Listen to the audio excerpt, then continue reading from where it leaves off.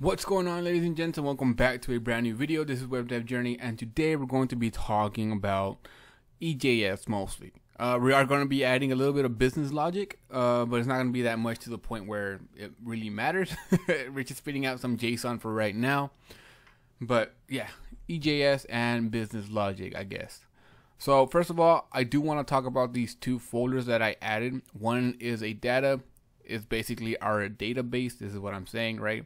So our feedback is just feedback, and our speakers, the information for every speaker that we have. And then next is our services. Now, if you've been with me, you know what services is. It's basically all the CRUD operations that you basically need to grab data from the database or to do whatever you want to the database. Get data, post data, update data, whatever, right? So that's all the services, okay? So I'm not going to talk about these too much. You could actually go in here and read them. It's very, very easy to know what we're doing in here. So let's actually initiate those in server.js. So const, we're going to say feedback service. We're going to say that equal to require. And let's require that services slash feedback. And we're going to do the exact same thing for speaker, so speaker. And now let's make new instances of these classes. So const, whoa, what did I just do there? Const, it might be, so I might be actually, even though I do mistype a lot, I might do something weird because I just spilled coffee all over my keyboard, believe it or not, which sucks. Feedback service is going to equal a new instance of feedback service, and we do need to pass in the actual data we want to use. As you can see, our constructor up here does expect a data file, so all we need to do is pass in the data. So data and then slash feedback. Now I'm doing the exact same thing. Ooh. And now let's do the same thing. So feedback service, control D, and then what do we want? The speaker service right here, with this one being capital S. Now all we need to do is just pass in these services down into routes. I'm just doing it as in a object format, services or feedback, and then speaker service. Awesome. And this is why I like doing it this way. It's just simpler for me, guys. Is you don't have to do it this way. It's just a new way of doing it. There's really not a wrong or right way of doing routes or how to mount them and all that stuff. I just like the way this I just like how this works for me. I don't know. It's purely opinionated. You can do whatever you want. But let's go inside the routes index. We are passing some stuff, so I'm gonna just call it params for right now, and I'm gonna pass in params into the speaker and the feedback route. So now let's go inside the speaker params, and we're gonna just destructure the thing that we want, which is const. Oops, I'm gonna destructure right here. All we want is the speaker service, which equals params. And if you don't know what this does, basically I'm saying params dot speaker service, and we're just assigning that to speaker service. This is the exact same thing, but I just did it in the destructure format like this. So exactly the same thing. Okay, so down here, let's get rid of this. Const speakers, we're gonna get all the speakers is going to equal await speaker service dot get list. Boom. And then down here we're going to return a response with .json with those speakers, just like that. And since we're using await right here, we do need to do an async up here. Now let's do the exact same thing for our feedback. Get rid of this. Instead of speakers, we want Control D, D, D. We want the feedback.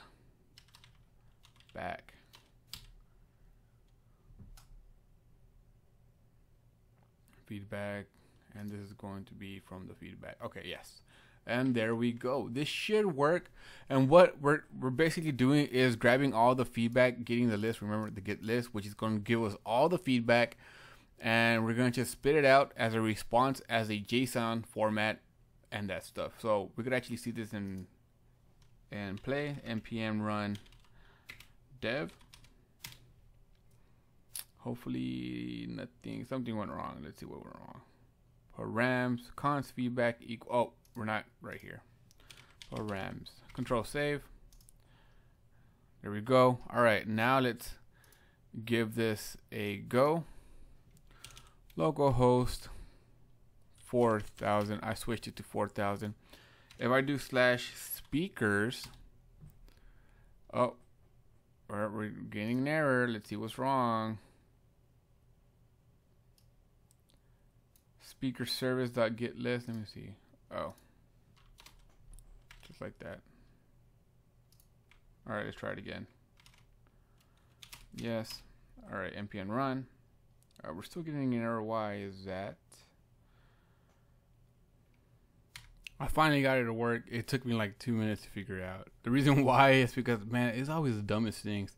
It was speakers with an s.json. I only had speaker.json. It's speakers with an s. And yeah, that's why. So anyways, going back to our site, you see that if we go to /speakers, we do get our JSON of all the speakers. And if we go to feedback, we should get all the feedback in JSON format, which is right. All right, awesome. We have, like I said, it's not that much of a business logic, but we do have something to start off with. Now, let's talk a little bit about EJS and templates and layouts. So for right now, let me actually, hold on. Let's go back to the local host and then 3000.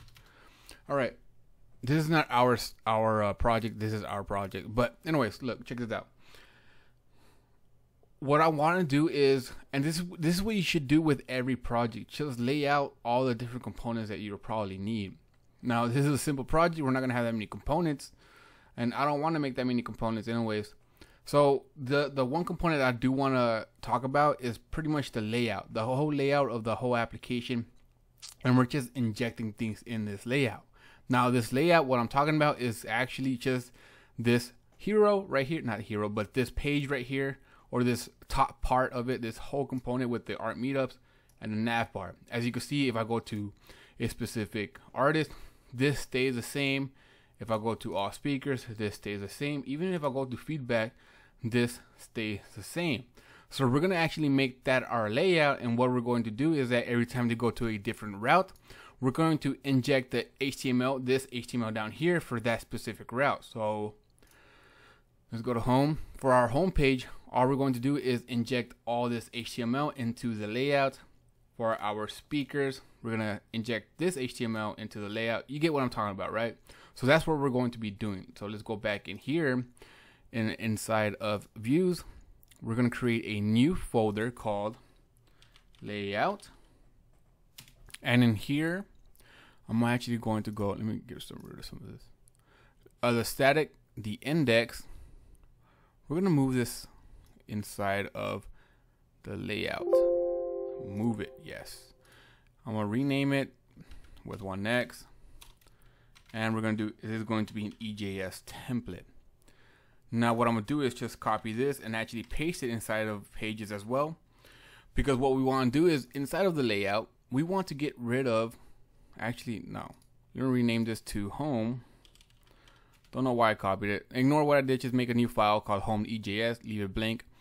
Inside of index.ejs, we want to get rid of everything except for the header, which is right here, this header, right?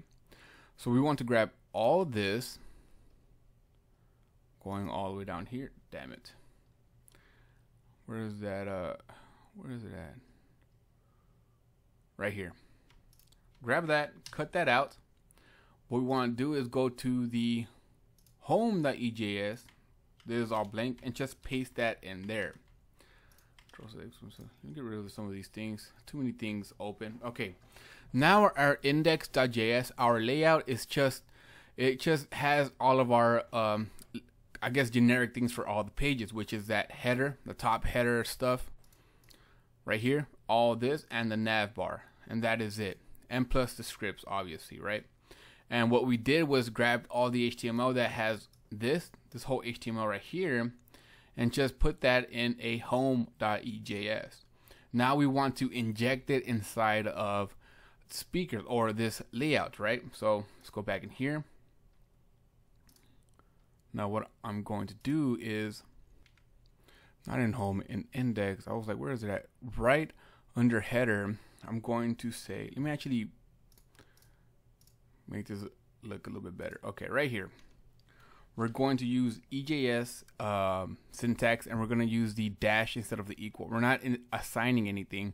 We're just including something. So do the less than % dash, not equal dash, okay? And we're going to say include. We're going to include an actual EJS file or EJS template. And where does that live? Well, it lives in pages/home.ejs. Now, if I control save this and actually run it, well, I need to refactor my routes. Remember, in my index, we're just doing send. But if I control save this and actually routed it the proper way, this would work. But the thing is, it's only going to work for home.ejs.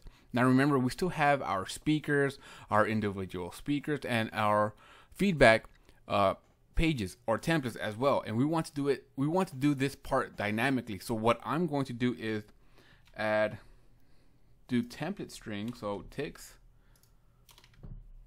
Instead of home EJS, we're going to be passing in the actual data that we want to render right here. So $, and I'm going to say template. Control save this. Now let's go inside of index.html, and instead of res.send, we're going to do res.render. What do we want to render? Well, we're always going to render out the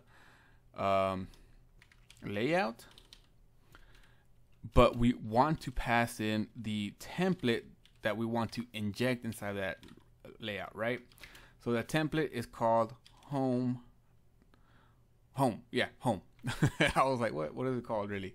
All right, so now if you go back to the page, this is the 3000. 3000 is the finished product. 4000 is the one we want to do. If you go to the actual home of it, oh, check this out. We got an error, which is a good thing. This is let's see what's going on. Template is not defined. Did I spell it right? Let me see. Copy.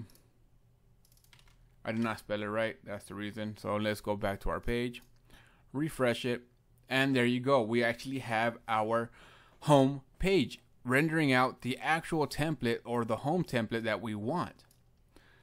If I still go to feedback/feedback, we should, okay, we don't have anything yet. Okay. Now what I want to do is actually talk about partials, okay? So let me get rid of this. Inside of index.ejs for the layout, not for anything else, for the layout, going inside layout, partials means that there's some partial things. Now a partial could be this nav right here. It's something very small that we could actually put it in its separate file, so that way if we want to do some extra work on this nav, we know exactly where to find it without actually having to scroll through all this, even though that's not that much. But you could see, you could probably guess that it, or you could probably see that this file could actually be pretty big. So we just want to export this nav section into a different file and just include it as we did with home. So what we're going to do is inside of layout, I'm going to create another folder, a new folder. This is going to be called partials. And inside there, I'm going to create a new file called nav.ejs. And what I'm going to do is grab this nav bar, cut that sucker out, paste it right here, control save. Now I'm gonna do exactly the same thing. Copy, paste. It's not gonna live there. /partial/nav.ejs. Now this is hard coded in there because we don't want it to be dynamic. This is literally always going to be nav.ejs.